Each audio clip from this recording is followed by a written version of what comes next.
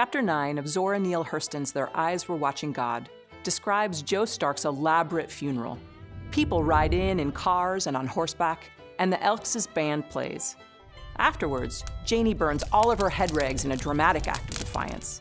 She can now wear her hair as she wishes, and she decides to wear it in one thick braid. There are otherwise very few outward changes in Janie's life after Stark's death. She continues to run the store as before, only now she's able to sit on the porch and listen to the conversations. Having gained some personal freedom, Janie isn't sure what she wants to do next. In fact, she realizes that she has no interest in finding her mother, and that she has hated Nanny for pushing her to pursue material comforts rather than true love. These powerful realizations represent a few of the internal changes Janie's experiencing in the wake of her husband's death. Now a wealthy widow, Janie is subjected to unwanted attention and advice. Acutely aware of her vulnerability, Janie manages to keep potential suitors at bay for 6 months after her husband's death.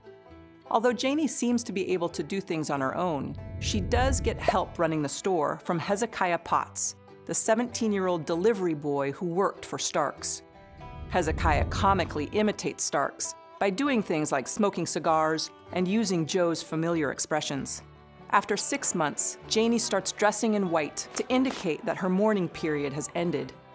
When potential suitors come around, they treat her respectfully. But Janie refuses to let any of the men get closer to her than coming by the store. Sometimes, Janie and Phoebe go fishing, but most of the time, Janie simply enjoys her newfound freedom.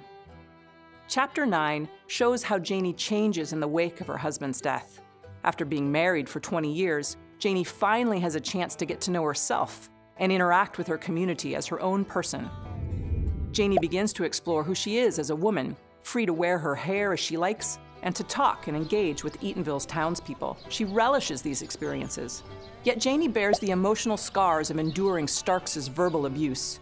She expects Starks to come in and find something wrong with something she did. Slowly, Janie's confidence in her abilities grows as she becomes accustomed to being on her own. In these ways, Chapter 9 deepens the theme of independence. Janie learns to be on her own, and she enjoys it. And she clearly is in no hurry to marry again, despite the expectation that she'll soon find another husband.